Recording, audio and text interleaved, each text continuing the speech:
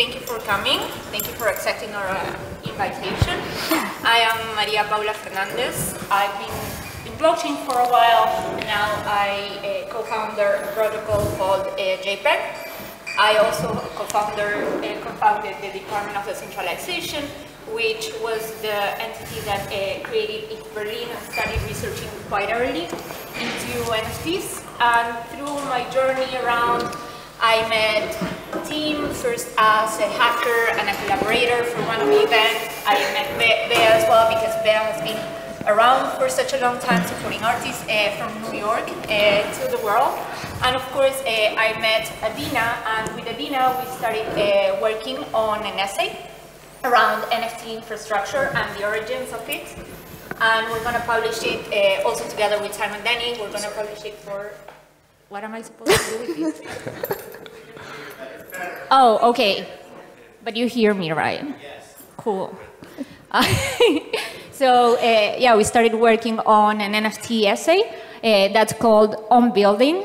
And we're going to publish it together with Simon Denny for the NFT Taschen book, which is, you know, like the Taschen books are these really large, expensive books that normally list all the things that are happening in a particular moment in time in art.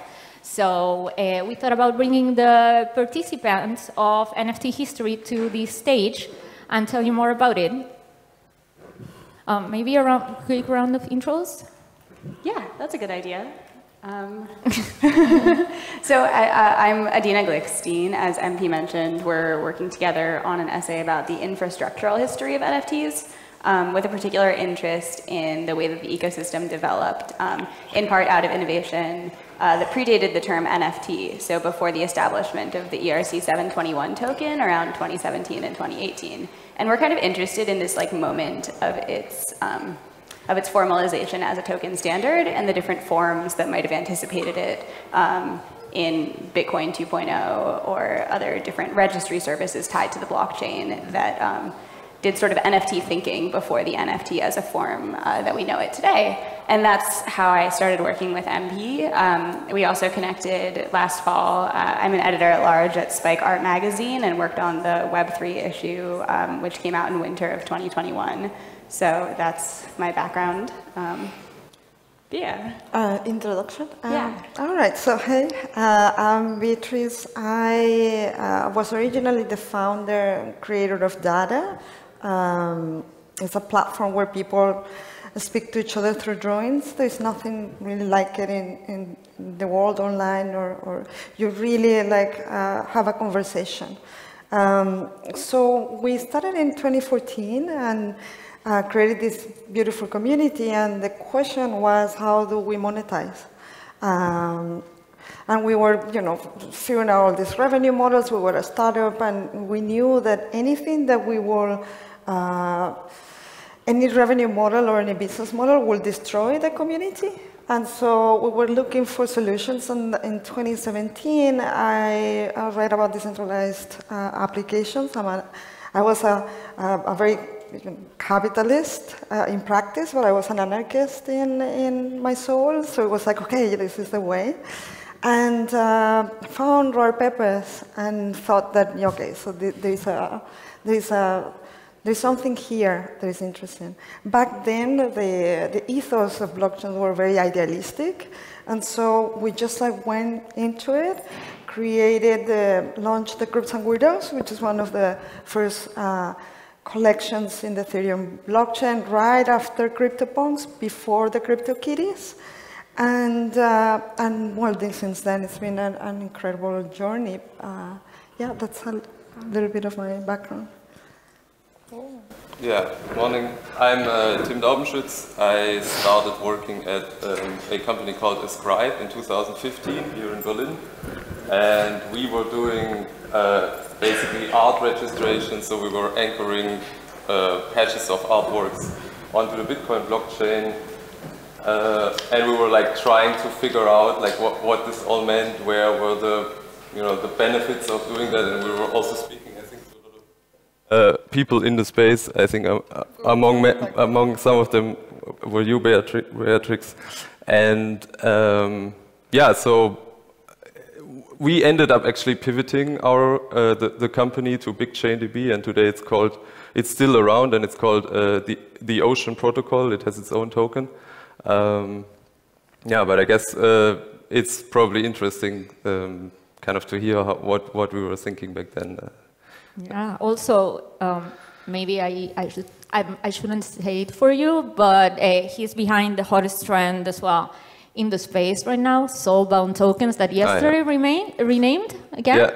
Yeah. No, it was not. Very yeah. hot. So I think recently Vitalik and others came out with a new paper called The Decentralized Society. So I've been also involved in that, and specifically in kind of configurable properties. So, for example, soul-bound tokens, account-bound tokens, and like, yeah, I think now we also have a standard for name-bound tokens. So this is all alpha here. Just okay. So thank you, team.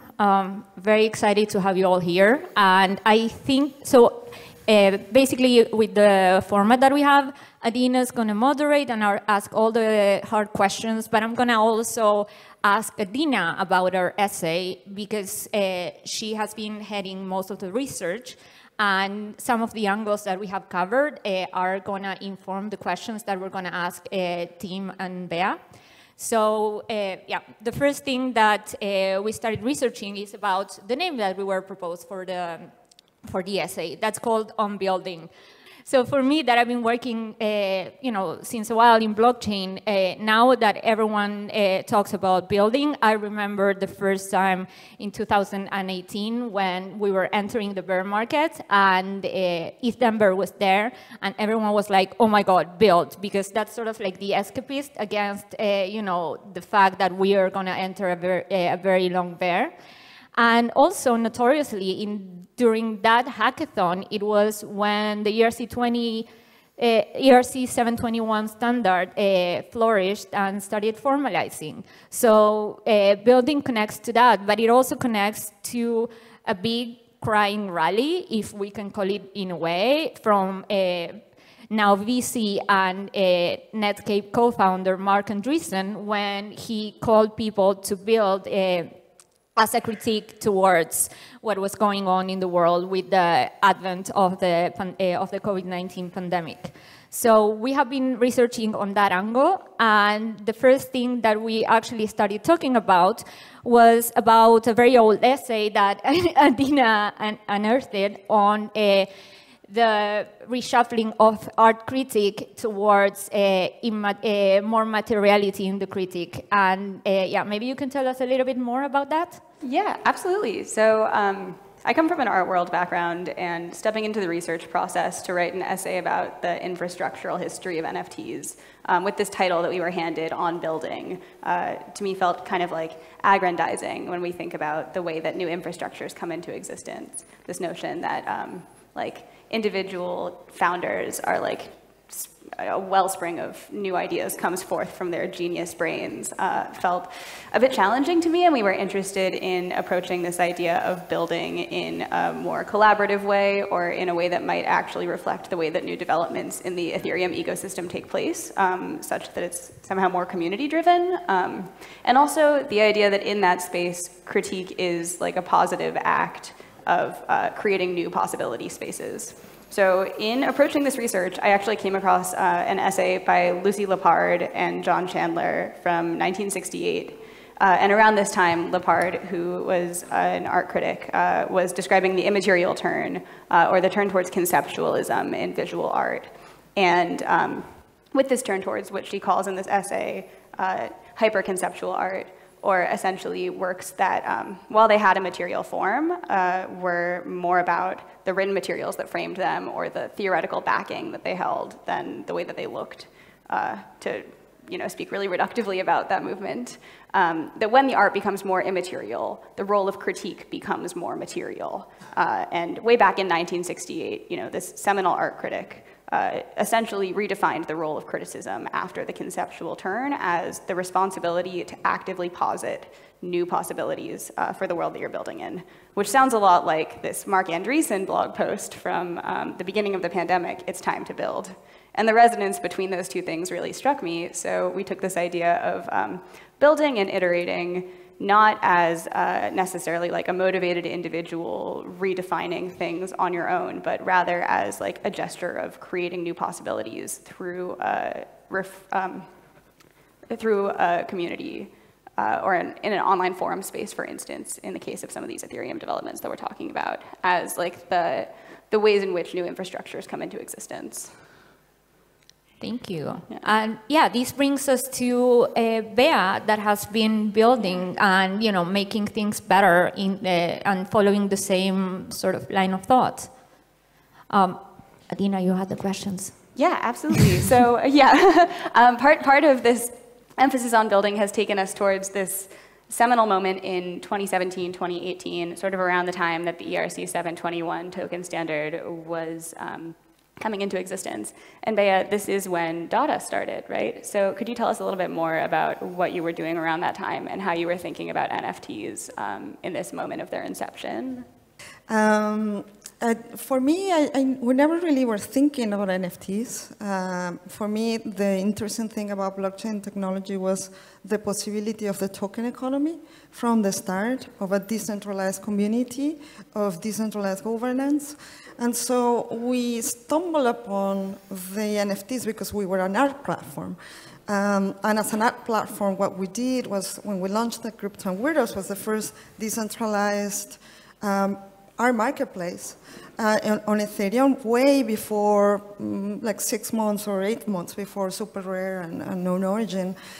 And what we did was to think in terms of art and the artists, because before us, there were artists doing their own things, and there were communities like there are Pepe's, meme communities, but there were not communities of artists. And so when we launched the Crypto and Weirdos, what we did was immediately include royalties into the smart contracts. It was the first time that automated royalties were coded because we were artists. Everything else was a company launching, what we know now as a PFP or decentralized communities. So for us, that was important. In the way we did the royalties, it was already very, very much towards a change in the paradigm. So it was 40% on the profit will go to 30% to the artist and 10% to a fund for the entire community. That was already what we could see as something that was a lot of steps away from what we knew. Now, 4 years, 5 years almost later, we have a completely different view. We actually are beyond royalties. We're anti-royalties now because it doesn't make sense in a speculative market. It doesn't make sense because really the wealth is transferred from the artists to the collectors, or the collectors are the ones who are building wealth. So you can think of it the opposite, like there's a 10% standard of royalties that was actually hard fought to be able to make it a standard, but I see it as the artist transferring 90% of the wealth to the collectors. And so, and there's a big argument where I've done a lot of analysis about it, and probably around this year, collectors as a group are going to be building more wealth than artists as a group. So the entire ecosystem has become what we were supposed to be fighting back then in 2017. And so that's... So for me, what we were thinking, it was really change in the paradigm. I don't see that happening today, but we are changing it. We're doing something completely different. Yeah, I think that's a perfect answer because it really exemplifies the degree to which a lot of the innovations in this ecosystem that, like, with historical perspective we see as so prescient, and having anticipated some of the most important developments in NFTs today, were also artist-led, which brings us perhaps nicely to Ascribe. Tim, can you talk a little bit more about what Ascribe was, what you did? Sure. Yeah, actually, so I started my job in 2015 in May, and I was employed as a front-end developer, and so actually we had to come up kind of with the first interface for like digital art or whatever. And so for us, that was the challenge. We had kind of like nowhere to look to understand how any of these things should look like, how they should work, how, like, what is even the concept of an artwork? How are people like making art? Like, you know, is it one thing? Is it many things? There's like this terminology of the legal terminology of creations and manifestations and so on. And so we ended up actually, since we didn't really focus on the aspect of monetization and not at all finalization, financialization at all, we ended up pretty much like iterating with artists on something like a user interface. Then we, in 2015, I think there was no good resources, for example, what it meant to anchor or timestamp your art. Also, it was kind of not really well understood that what this claim would give you, or what would be the purpose of that. And so we had, I think, a lot of our work was education and like just communicating basically our idea. And so we also, I think, within the company, we ended up understanding that we had to pivot, I think, like in the beginning of 2016. And so we did that, and I was part of the team that kind of like kept the lights running at Ascribe, where other people already started working on the pivot of BigChainDB. And so the Ascribe team, what we actually did is we said, okay, we want to generalize actually this this ownership layer we just had like previously written in Python. And so we came up with a licensing framework where basically within copyright law and licensing law, and in collaboration with a lawyer that we were working with, like there's a colleague was a colleague of mine back then, we ended up coming up with a standard called Koala IP. And then kind of at the same time, when even the people were withdrawn that were keeping on the lights at Ascribe, I think the NFT space in Ethereum, and Ethereum came up, and just like, to me, Ethereum just exploded into the space because you hadn't known it before at all, and then suddenly everything was Ethereum. So when people started like uploading, I think the first real use case was CryptoKitties. So when people started uploading like these baseball cards / Pokemon card style of collections, I think a lot of people within Ascribe, for example, also were very frustrated and took kind of offense in that, because we were working so long on like figuring out our thing somehow, and then someone else came along and just like made it perfect or whatever, or made it work. Yeah. So it was kind of funny, and we ended up always having this. So I ended up working even longer on Koala IP, and I tried to like retrofit this like legal framework into NFTs, and I ended up stopping to do that, I think, a few years ago later. Tim, back then there was also the problem of Bitcoin being too expensive, no? Mm. That's also why everybody was working on Ethereum. It was cheaper exactly. At the time. So we were talking with some art institutions back then, and I think we had like this UK like IP management company that wanted to just like dump their whole catalog of artworks onto the Bitcoin blockchain just to have them anchored. And so the problem was that back then, also in 2016, the block wars, scaling wars happened. And so it was kind of contested, for example, that you are even supposed to write something in the OP return, field of a transaction. There were like, I remember seeing a IRC conversation, you know, very long conversation with someone just like ranting about how bad we are at Ascribe for like registering, you know, putting these hashes into the OP return, and that it's like kind of morally challenging, because, you know, everyone has to continue to, you know, store this data of the registered works and so on. So yeah, but that was the motivation why we ended up pivoting also to BigChainDB, yes, to scale blockchains. Yeah. Yeah. So that's actually perhaps a really good point that I think is really worth dwelling on for a second, is that one of the really interesting things about Ascribe is that it sort of foresaw a way to write smart contracts, but on the Bitcoin blockchain. And one of the questions that we've been getting into in our research is why the NFT ecosystem exploded so successfully on Ethereum, and so many sort of early attempts towards creating tokenized art projects used Bitcoin and used it in really ingenious ways, but often couldn't quite take off for reasons that were both technological, but also maybe social and political, as some of these IRC chats suggest. And so maybe this is something that all three of you could get into a little bit, is what do you see as like the technological affordances beyond just the obvious fact that Ethereum enables smart contracts in a way that Bitcoin doesn't, that allow this NFT ecosystem to grow there as opposed to on Bitcoin or other early blockchains? It was easy. It was super easy. I mean, we got into blockchain in June. I went to the first Ethereum Summit. I was blown away. That day we say, we're going on, you know, we're doing this.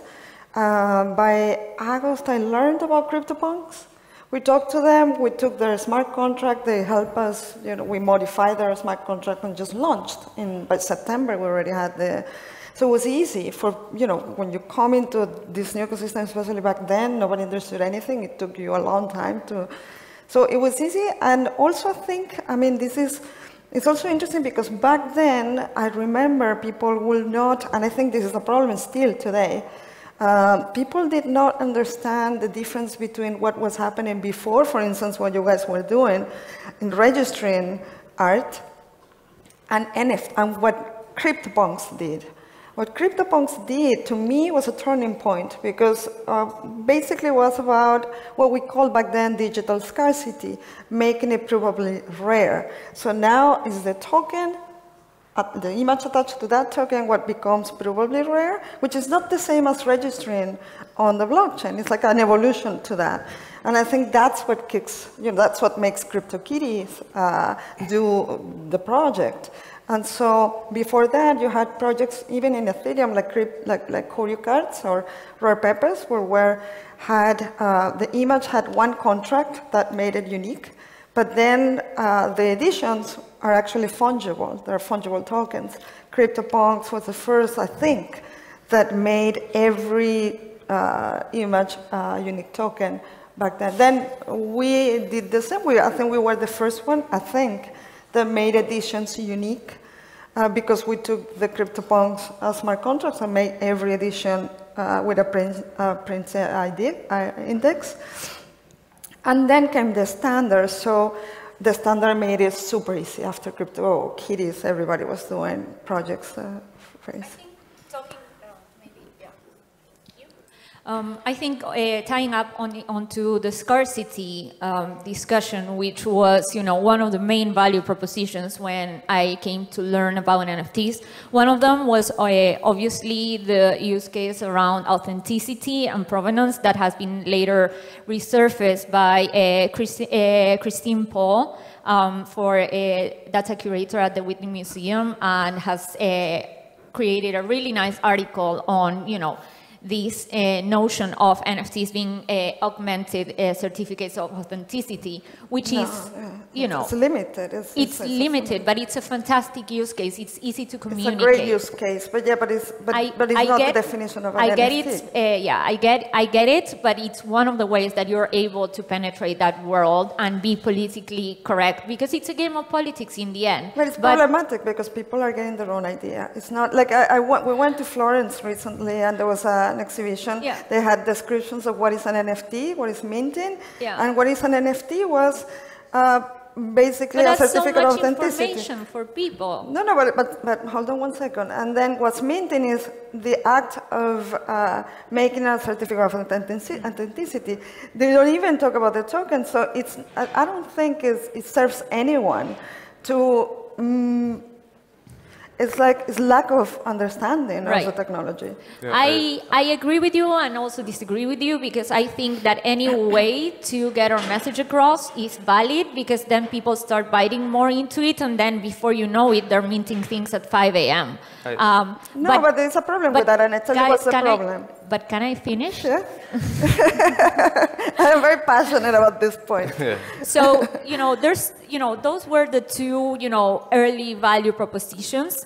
And of course, you know, what worked, what really made it penetrate the Ethereum community that didn't really quite make it to other blockchains, and especially Bitcoin, is that the communication around it. The communication was really simplified, so that ties to your point that it was something so easy to grasp for people that they, and you know, the fact that, you know, we tied it to collectibles was also very effective because, you know, that's, you know, there's a human tendency to collect for hobby, so that responded as well. And together with that, with that sort of like narrative and communication, of course, there's also the question that the Ethereum community is more playful and it's more open, and they don't see Ethereum either. Well, some of them do, but I don't care about them. They don't see Ethereum as a store of value or B, a P2P transaction system, which are, you know, the two things about Bitcoin. They see Ethereum as an extendable and a playground, an extendable playground for any kind of application. And, you know, like, of course, you know, there's some very strong use cases, but Ethereum is for everyone and Ethereum is for all. And that particular ethos translated into the art world, you know, the emerging NFT crypto artist, and made it, you know, possible for us to say now it was so easy. No, but it wasn't easy communication. That's not what I meant. It was actually really, really hard to understand. What was easy was for developers to develop. But for people to understand, that was impossible back then. The problem with what you're saying is, after this idea that it needs to be easy, that it needs to be easy for people to understand, that we need to onboard 1 billion people into the blockchain, make something like OpenSea, basically something that is not blockchain, it's Web 2. It's a centralized company. It doesn't, I mean, you think that you're minting, but you're not minting. They're lying, basically, because they're not being straight to people. That's the problem. And who cares about the art world? I mean, the whole point is to basically to say, well, we can create new paradigms. We can create something different. Artists didn't come. The art world didn't come in 2017 or 2018. They came after people sold. And so that tells you a lot about the art world. So I don't think that we have to make it easy to them. I think actually for artists, if we talk about artists, we always say artists need to understand the technology because that's what gives you power. Understanding the technology and not depending on some platforms that are designing everything for you, are just to buy and sell. Understanding the technology, using it as a medium, that's what gives you power. Absolutely, but you need translators. You know, you need translators. I've been working with protocols for a while, and I don't wish anyone to have to learn in the way that I did from the CTO being like very nasty because I didn't understand something. You need translators. That's what I mean with communication. You know, communication is key. And I think that even in its very early grassroots ways, you know, with John standing with an iPad on hackathons for Super Rare and others, you know, we were doing it in the best way that we could, but, you know, making sure that people, you know, accessed it already. It was really hard because, you know, the infrastructure sucked. It continues to suck, but at least, you know, people are, you know, becoming less scared of playing with it. But, you know, we were there, you know, we were the translators, you, me, and, you know, many others. And that's, you know, that's quite important as well. I actually think that there is no justification for the wrong definitions of NFT today. Oh, absolutely. Yeah. I hated it here.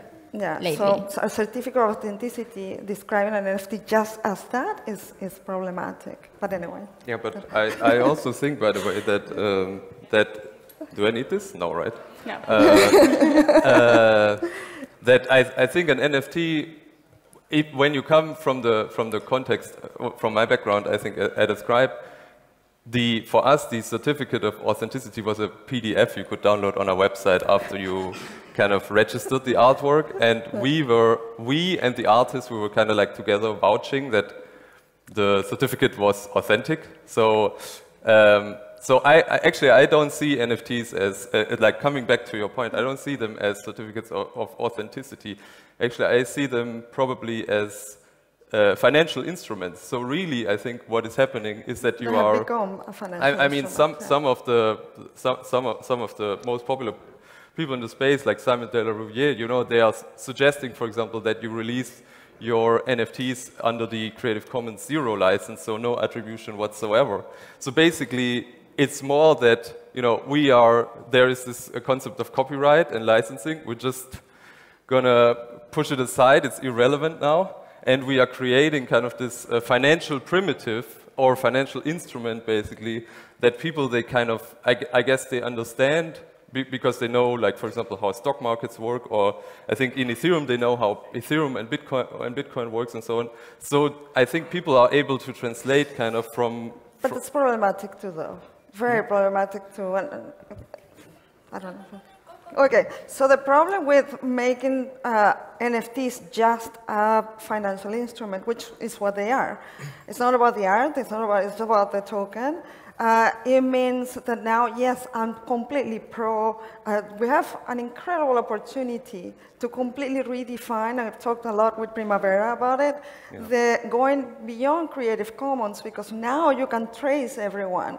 Now you can say who contributed to something.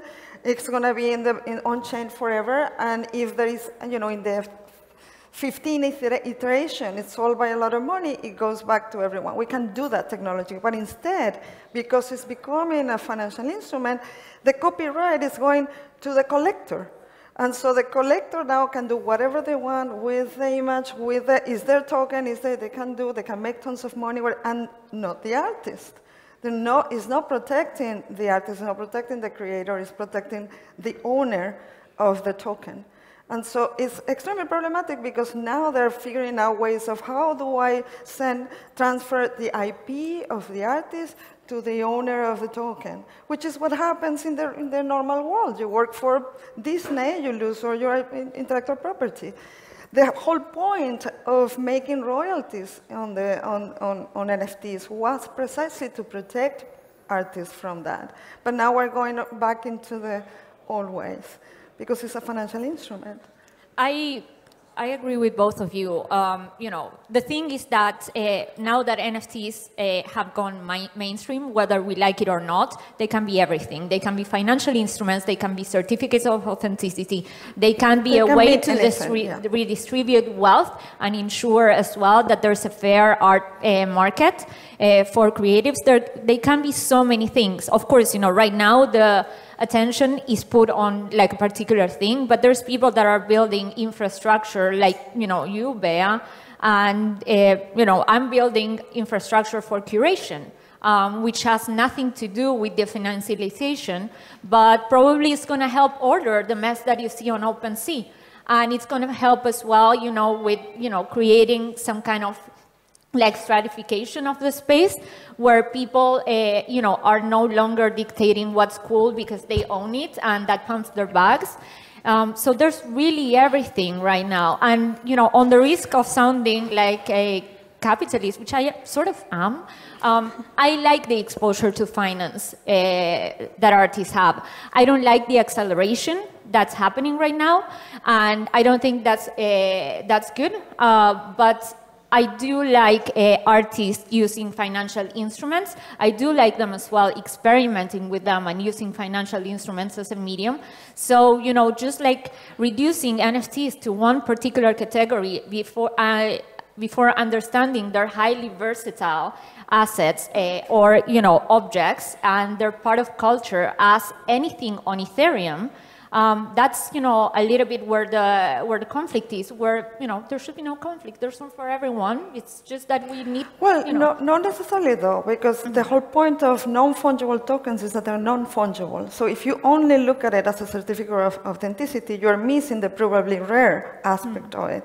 And so this is problematic because you have platforms that think make space is still fungible. It's not even an NFT.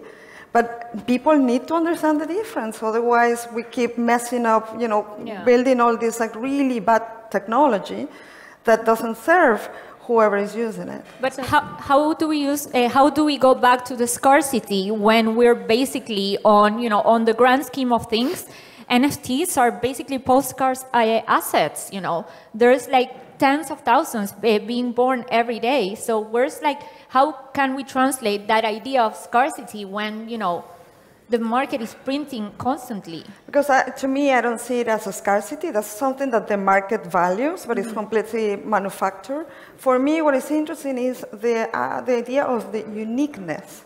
Is unique. And unique doesn't necessarily mean scarce, or vice versa. So that's what an NFT does to me. And so, and that's what is important. So on that, you have the attribution, and you have the possibility of, you know, the transactional, you have the financial, you have all of that. But that is the thing that makes it different from anything else that was before or after, right? And so if you think about real estate and the use case for NFTs, then, you know, it's like if you have a building, and then you have a token for each apartment, but each apartment is different. And so how you need an NFT, it can be just the title. You know what I mean? Yeah. So that's what I think is important to remember. Yeah. Yeah, and I think I guess the scarcity aspect, I guess it's also kind of weird because essentially with Ascribe, for example, we also had like scarce artworks, like there was only one of a kind registered on the Bitcoin blockchain, and then like the UI was practically exactly the same with like minor differences on like, for example, OpenSea, but I think people did not perceive the scarce aspect, like only very few immediately understood, because, and we, I think at the time, you know, there was a lot of conversation within Ascribe, for example, if you want to add a Stripe integration or that you can buy the artworks with Bitcoin, and we were just like so busy doing all of the other things that it also, I think, never really happened. But so yeah, it was kind of challenging because we didn't feel that it was, like even I as an employee, I think, didn't really feel that something was scarce, even though, you know, there was like works from harm-funded Oakland, which even back then were amazing, uploaded to Ascribe. And then, you know, we had this one, I think, pivotal moment at Ascribe where someone from New York, 23 Vivi, I don't know if you, I also forgot the person's name, but what they started doing is selling Ascribe artworks on like a small website, and they put a price tag on it, and they sold, like, we weren't present, but what this person told us is that like people went nuts for that. Like they sold these editions in like no time, but at that time already Ascribe had like kind of failed, so there was no further action. So the point I'm trying to make, I think, is that scarcity is very much somehow connected to pricing things and to like putting a price tag to it. I think this is vital for the understanding, because other things are, like, for example, the Bored Ape Yacht Club, I mean, these things are not scarce. There's like 10,000 of them, right? So why are they all like worth so many millions? I don't know. Isn't there like a difference between, like, you know, these are not rare somehow. It's relative too, because it's not like gold, you know, that you cannot find it in the ground or something like this, you know. Well, but I mean, it is scarce in the sense that there are only a few projects, let's say in Ethereum 2017. So the CryptoPunks are 10,000, but they're the only 10,000 all the time. So when there are millions and millions, it is scarce. But it is a manufactured thing. I think digital, this makes no sense. We should actually push for abundance, for a completely different system. Actually, the Bored Apes are worth millions, but you can get one, like probably you can find one on the floor here. Someone's going to drop a seed phrase anytime soon. I'm looking like maybe there's hoodies around. Guys, someone has a seed phrase. So, you know, millions is relative. You can get it for $5 USD maybe. Yeah. If you're clever. That actually brings us to, I think, what might, can people hear me? Yes. Okay. I think that brings us to what could be an interesting sort of closing question, especially picking up on, you know, your last sentiment there, which is that what is one dimension of the NFT ecosystem as it exists today that, as people who were around in, you know, 2017, around the origin of the non-fungible token, you would change to make it truer to your intentions from that moment? Just one thing. Everything. If you had to articulate one dimension that really needs overhaul, what would you pick? Okay, so when CryptoKitties launched after us, and the whole thing exploded. We did this Rare Art Fest in January 2018. I was one of the keynotes there. That night, they sold, I think, Homer Pepe in an auction for like $38,000 back then. We had seen kitties being sold for over $100,000 before the Homer Pepe. All the New York Times, the Paris Review, everybody reviewed the thing, and they only talked about the sale. And so for me, at that moment, was the moment that we said, we're out of here. We're going to focus on creating a different economy, because it was very clear that the space was just replicating what the cryptocurrencies were doing, which was this extreme speculation. And we saw that as a threat to a community. And so back then, we went into a completely different direction. A market emerged. I will, like, what's wrong? The market. For me, it's the market. So we're doing something completely different. For anyone here who wants to know what we're doing, it's invisible economy. I'm going to talk about it tomorrow at 10:30. I think it's in this stage, so that I don't get into that.